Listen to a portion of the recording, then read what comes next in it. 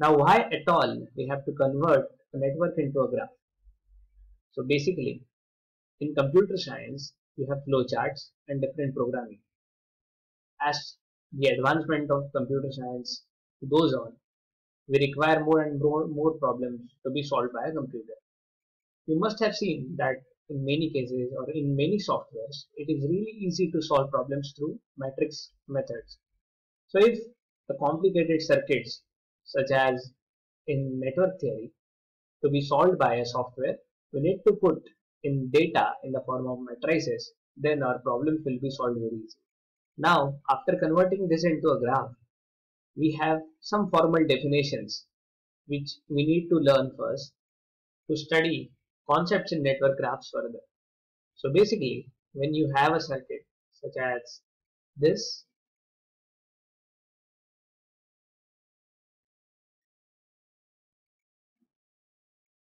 maybe source connected to it, we might convert this into a graph like this. Alright, so this is the representation of this given network into a graph. Now we are going to study some formal definitions related to network graphs. The first thing is branch. So the branch is a line segment representing one or more network elements or a combination of network elements connected between two points. So basically, any line segment connecting two nodes will be called as a branch. Whereas node, it is an endpoint of a line segment and exists at the junction between two branches or at the ends of an isolated branch. So basically these two dots that you see are the nodes. The nodes contain the different line segments and maybe different line segments converge onto one of the nodes, or maybe there is one isolated line segment, and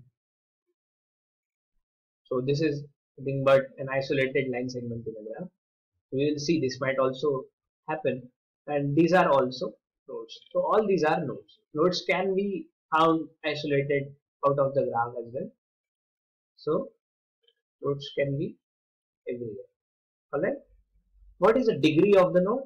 The number of branches incident to it is called the degree of the node. So here you have three branches coming at a node. So the degree of this node is 3. Alright. Now what is a tree? Let me explain you by giving the example. So if you have such a graph, the tree is nothing but a connected acyclic graph which traverses in one of the direction starting from one of the nodes, covers all the nodes but does not come back. So this is one of the graphs basically. So this is a graph and tree is a part of the graph. You can just separate out a tree like this. So this will be a tree of this graph wherein we can start from one of the node and go everywhere without having to come back to the original node, and this tree covering all the nodes. This is the basic requirement. Trees can be different.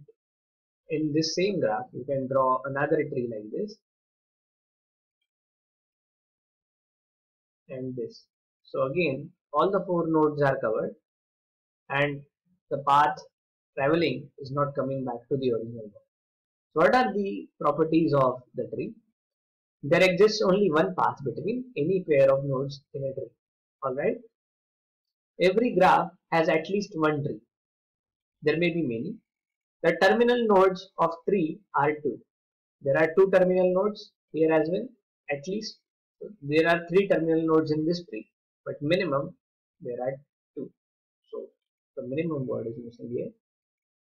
So in this case there are 3 terminal nodes, but in this case there are 2 terminal nodes, which is connected to only one branch. Alright. Each tree has n-1 branches and n nodes. So as you can see here, there are 4 nodes and 1, 2 and 3 branches. Here as well 4 nodes and 1, 2 and 3 branches.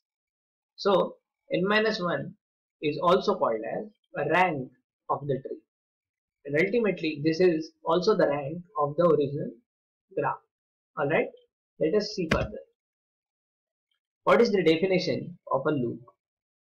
Loop is nothing but a network consisting of n nodes, and starting from any node, it is possible to travel back to the original node while traveling different paths, and this closed path is called as a loop. So in a tree, you do not come back to the original node, but while we are specifying a loop, in a loop, you must come back to the original node.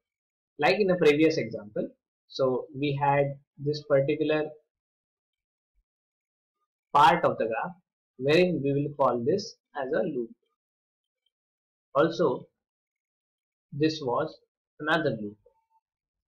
So all these are loops in a graph. Alright?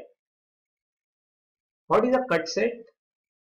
Cut set is the set of branches, okay, which if we delete from the original graph leaves us with a particular tree which is disconnected. Alright? And these deleted branch or the set of deleted branches is known as a cut set. In the next slide, we will see the example of a cut set. What is a tie set? Tie set is a set of branches among which one is a link. Link is nothing but a part of the loop. Link specifically is the addition to a tree which develops a loop additional to the tree. So basically this was our tree, alright, and if we add one of the link, so link actually forms a loop in a tree. So this is a link, and others are twigs. Twigs are the branches of a tree. So basically tie set is the addition of one of the link and others are twigs. So you find out a tree out of the graph and then you just add one of the link, you get a tie set. In the next slide, we have some examples of tie set and a cut set. So this is our original graph. There are different trees that we can form. So this is a tree covering all the nodes. This is again a tree covering all the nodes, not coming back. This is also a particular disconnected graph, but not a tree. We can call this a disconnected graph because we are traveling from a node. We cannot go all the way to all the nodes. Alright, this is disconnected graph. This is not a tree. Now I want to explain a tie set again. So you have a tree, and if you want to get a tie set, you just add one of other branches which will form a loop into a tree. So this additional of this link forms a loop. Addition of this green branch and this green branch forms a link and ultimately forms a loop. This is a loop, this is a loop, and this is also a loop. So all these are tie sets. All the branches which are covered in red and green here is the set which is called as a tie set. Here in the purple section you have the cut sets. These are the branches which when we delete from the original graph we get disconnected graphs. So if you delete this much portion from the graph, you are left with this thing. So this is a disconnection. Again, if you delete this part of the graph, you are left with this section. So this is again a disconnected graph. So these all purple patches or all purple branches are called as cut set. Alright. So these are the basic definitions. The remaining definitions we will see whenever you call me next time. Thank you for calling me to help you. Thank you so much.